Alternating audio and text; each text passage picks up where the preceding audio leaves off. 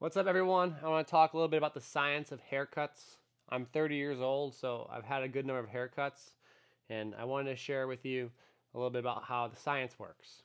So what happens is when you first get a haircut right here, our y-axis, by the way, is looks, our x-axis is time. When you first get a haircut, more times than not, you're at peak looks. That's the best time, assuming it's a good haircut, but there is a rare situation where maybe like 1 week out, you actually look a little bit better because your haircut was cut too short. So it's kind of two options here. You kind of stagnate or you actually kind of grow into your haircut.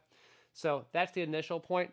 But what happens is after kind of this 2 week period, we have an exponential decline in our hairstyle. So our looks start to drop, drop, drop, drop, drop.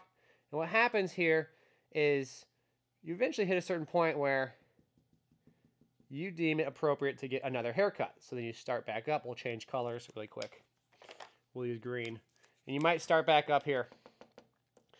But as someone who grew their hair out at one point in time, there is a rebound effect.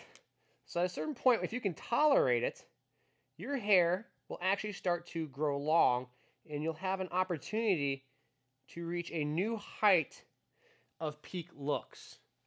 Now this is a long hair look right here. And it actually has the possibility to outperform your previous haircut that you got way back over here. But the issue is, during this period of time, if you kind of take the area under the curve essentially, looks percent multiplied by the time at which you looked, the average of that area is actually going to be something you'll have to learn to tolerate because it's far less than what it would be, which is why that threshold which you initially have in regards to looks needs to be pushed down because you have to tolerate it. And if you can tolerate it and you can grow your hair out, you have a tons of opportunity to reap the good look long hair because once you have the long hair, you can extend it out even further.